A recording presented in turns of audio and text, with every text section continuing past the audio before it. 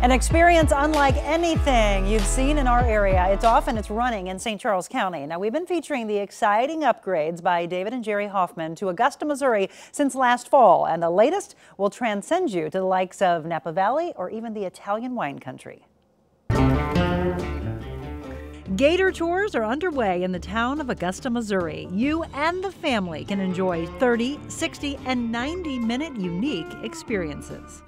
You get to come out here and go through hundreds of acres of vineyards. You get to see the Clydesdales. That's right, Clydesdales. The Hoffmans are bringing a St. Louis tradition to Augusta for their wagon tours and carriage rides. And you get to go on a gator tour, which goes through streams and rivers. Outdoor enthusiasts will love every aspect of the tour. Then you get to see us process the grapes, how that happens, bottle the wine, and then stored in our wine cellars, some of them 40 years old, and taste it right out of the barrel. And for hunters, you have your own lodge and bunkhouse that can accommodate 10 with something for all ages.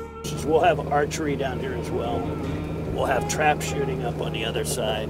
They also have deer stands where they release 1,000 birds a day during hunting, quail, and pheasant season. And there's a lake where you can rent a boat, a canoe, or a paddleboard. And the Hoffmans let us in on something pretty unique about the boat at the lodge.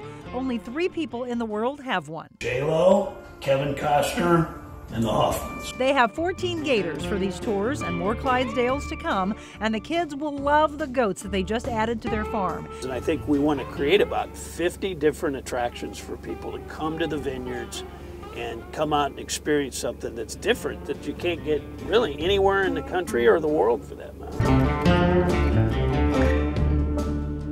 Hop on that gator. Oh my gosh, it was so fun. And I tell you what, there are more and more and more people that are excited about what's going on in Augusta. Right. I went to the grand opening of the Augusta Clothing Company that we featured last week. It was packed last night. That's awesome. It's an exciting thing for the area. And like he was saying, I mean, there's really nothing like it in this area that you can drive to that's close. Yep. And their goal, by the way, is to plant 50 acres of grapes every year until there's no space. However, Mr. Hoffman said that's not going to happen because they're just going to keep buying businesses and keep investing into the economy and keep giving you a job. All right.